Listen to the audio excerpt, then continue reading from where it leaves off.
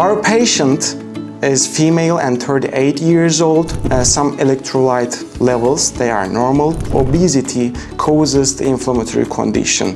There is no gastritis, no ulcer, no esophagitis. Entry sample of trocar. You can see the weight loss around the belly. It's a big difference. Hello, this is Dr. Said from Dr.HE Clinic, Department of Metabolic and Bariatric Surgery. Today, I would like to share my case presentation of laparoscopic sleeve gastrectomy. This is a real story of a real gastric sleeve patient, and I would like to thank to our patient for providing us and allowing us the images that is extracted from the social media. Let's start.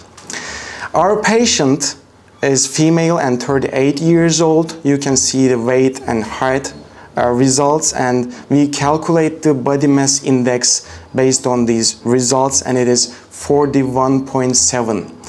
There is no previous abdominal surgery, there is no chronic disease, no medications, and based on the international guidelines, this patient is eligible for metabolic and bariatric surgery in these conditions.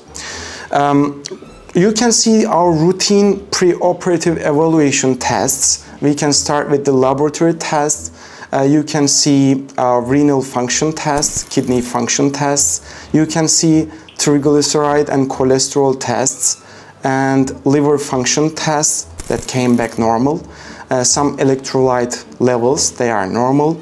And we see always complete blood count before the operation, and we should see hemoglobin level. This is 13.8 in this patient, and it's normal for the operation. CRP levels can be seen high in some of the patients because of the obesity. In this patient, CRP is 7. This is not due to the infection. Actually, it is inflammatory condition because obesity causes the inflammatory condition. So these tests are okay, and before the surgery we should see the thyroid hormone levels, because if there is any abnormality in the thyroid levels, we should correct the thyroid disease before the surgery, because thyroid disease is a reason for obesity. And for any surgery, the coagulation parameters are needed.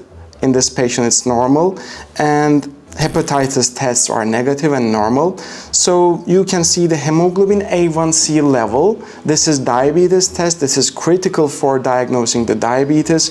Diabetes is diagnosed by over 6.5% of hemoglobin A1C.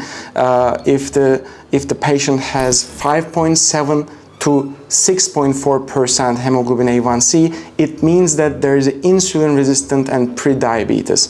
In this patient, 5.1%, this hemoglobin A1C is normal and there is no diabetes. We can proceed with the ultrasound. Ultrasound is critical for detecting any potential intra-abdominal disease. So as you can see, the pre-operative laboratory tests are normal, and this patient is eligible in terms of laboratory tests.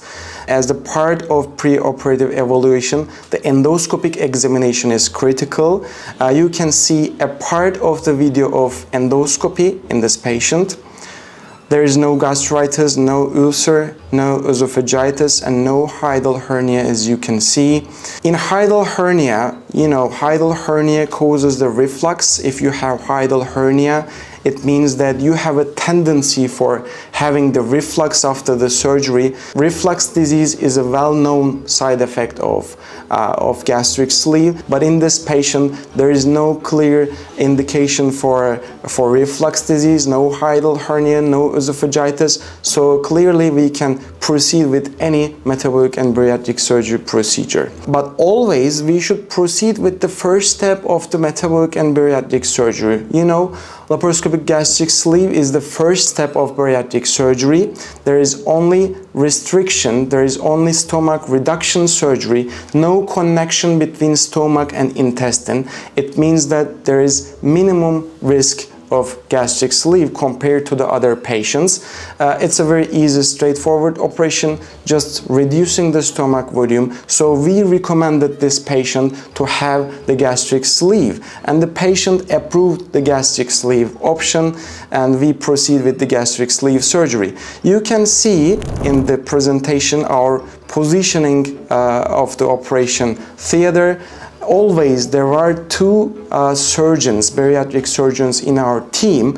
One of them is main surgeon and one of them is assistant surgeon. It's very easy to do the operation with two surgeons, two experienced surgeons. You can see the trocar placement and incisions.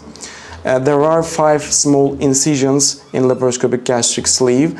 This is the entry sample of trocar, and after that we can start with the dissection of the omentum. This is basically freeing the fatty tissue around the stomach, so we can provide a free stomach after this dissection.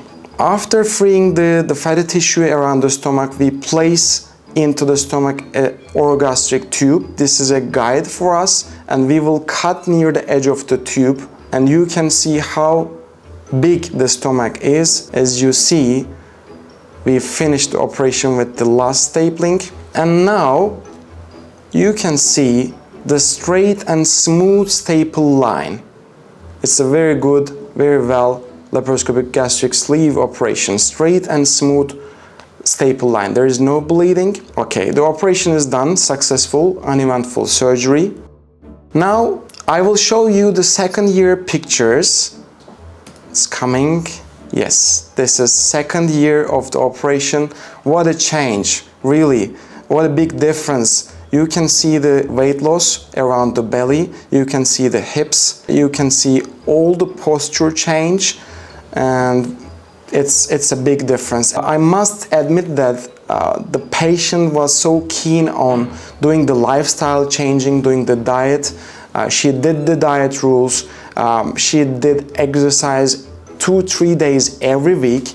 Actually, with the operation, we reduced the stomach volume. There is a restriction, and we reduced the appetite hormone. We remove all the appetite zone. So with the operation, it's very easy to do the lifestyle changing. Without the operation, with this high weight body, it's so difficult for doing the lifestyle changing. Actually, it's a really helpful tool, the laparoscopic gastric sleeve surgery, for weight loss process. There is a gradual improvement in quality of life and body shape, as you can see. This was a real story of a real patient after gastric sleeve surgery, diagnosing any potential critical diseases before the surgery is so critical. Every patient has different stories, different chronic diseases, different examination of endoscopy, different examination of abdominal ultrasound. Every patient is different from another, so